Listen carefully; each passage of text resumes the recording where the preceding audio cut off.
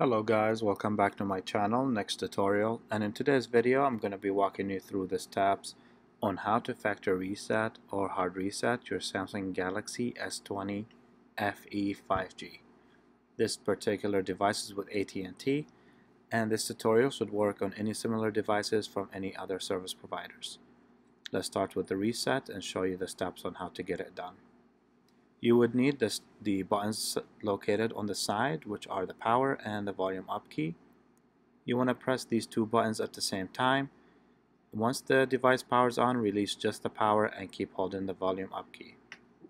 You will get to the menu right here where you're going to navigate down to Wipe Data Factory Reset.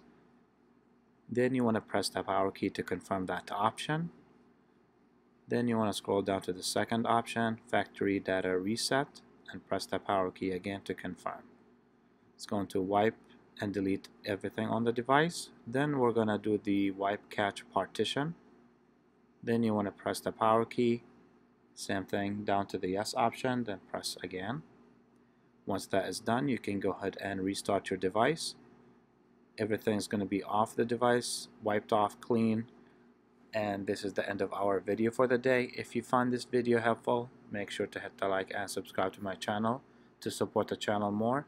And thank you guys for watching. I will see you next time.